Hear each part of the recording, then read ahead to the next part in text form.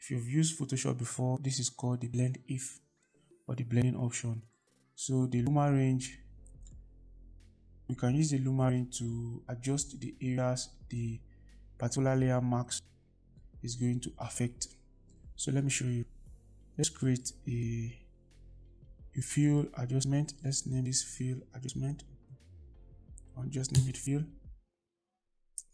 And now let's make this basic adjustment to the fill in the color balance master. We increase the reds. Now for the luma range, if you click on the luma range, we can adjust the particular area this fill adjustment is going to affect using the luma range. So it is the extreme left, which is the dark area, and is the extreme right, which is the bright area. So if you move this portion, if you move this like this, it means you are moving or removing this layer effect from the dark areas of your image. You can also adjust the fading like this by moving this arrow down here, by increase the fading effect. So if you move it to create a straight vertical line like this, it means the luma range effect is very hard, but you can soften the effect using the fading option down here. The same thing applies to this area. This is the fader, and this is the movement of the luma range. So you can adjust it as much as you want. This is the fallout. You can see the fallout amount here. You can adjust it as much as you want. The same thing applies to this area. See the numbers. You can manually input them. We can move to see how it works, just like this. You can also adjust the radius of the luma range. The radius affects the pixels or the surface area. This is more, the effect is more on the pixels, while by moving to 300, effect is more on the surface area, and anywhere in between determines how much of it. So you can also move the sensitivity slider. It increases how sensitive the luma range is affecting the overall image. This sensitivity value of 100, this is sensitivity value of 0, and display the marks so that I see exactly how it's affecting your image by moving them. So this is exactly how it works. Also invert the range so that areas that were selected is going to be selected, and areas that were unselected is going to be selected. It's exactly how it works. So right now you can either apply or remove, or you've basically understand what I've shown you from start. So let's remove this effect and let's delete this adjustment. So if you want to be sure, you want to understand how well exposed your image is, you can toggle on the exposure warning. If you click on this exposure warning right now and you zoom into your image,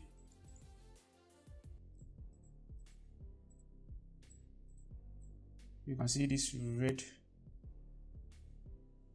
red overlay right here is showing warning that this area is very bright. Let's toggle it off. If you toggle it on, it means this area is very bright. So you can basically use the exposure warning to adjust the exposure of your image.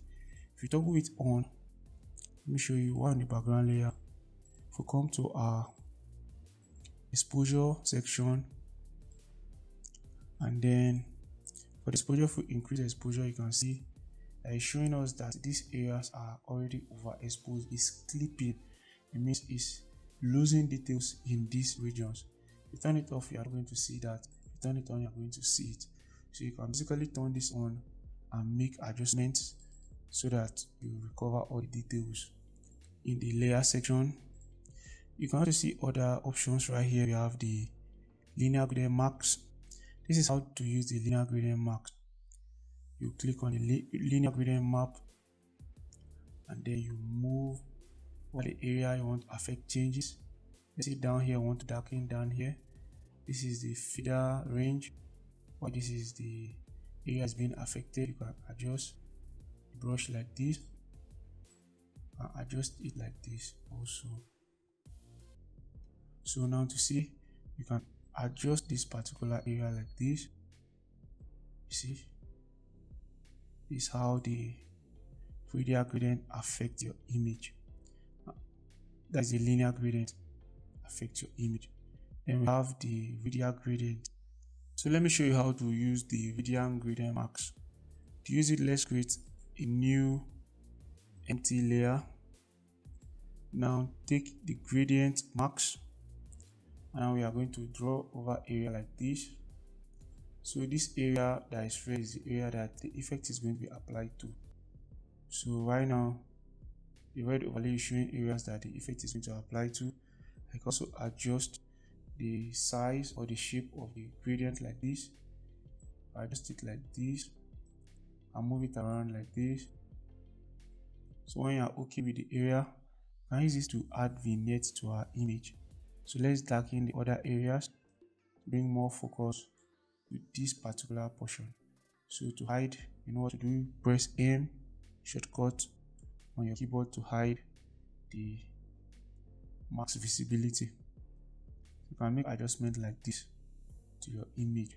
Now, so if you are done with editing with Capture One, I've shown you all the section, all the areas you are going to touch in Capture One, and if after everything you are done with the whole process, you want to open your image in another photo editing software, you are going to go to Image, Edit With, and you are going to click on Adobe Photoshop, and this image is going to open in Adobe Photoshop. Or you can click on any other photo editing software that is going to appear here. You can browse the particular one if you're not seeing the option you want here. If you click on Edit With, it's going to continue editing in Photoshop, and if you click on Open With, it's going to open the original image in Photoshop. So that is how it works. But if you are done and want to save, just come to Export, and then you can click on the file type.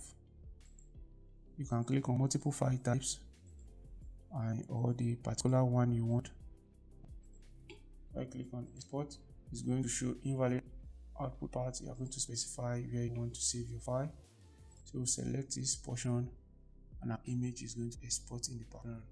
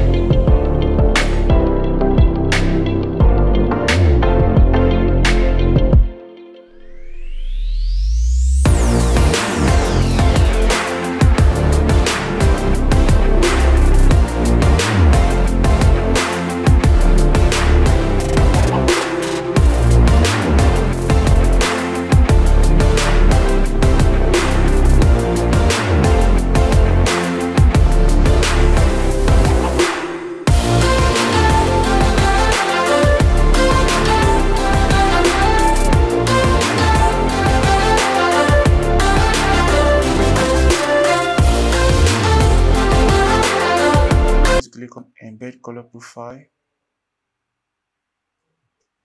Then for the quality, you are going to change it to by cubic sharper for a sharper image. You can see how sharp our image is right now.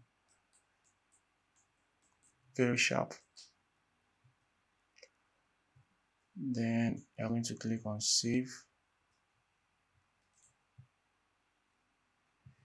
Find the folder where you want to save, and to that area. So this is the end of the retouching course. If you have any inquiry, you can reach out to me on Instagram. If you have my WhatsApp, you can contact me on WhatsApp. Also, for those of you that are very busy, we offer retouching services. That is, you can send us your image and then we edit them for you. High-end retouching at a very affordable rate. So even after learning this, if you want us, we can edit your images for you. Just reach out to me on Instagram. If there are other stuff you need, you can reach out to me on Instagram. If you have any question, you can ask me on Instagram. See you in another one.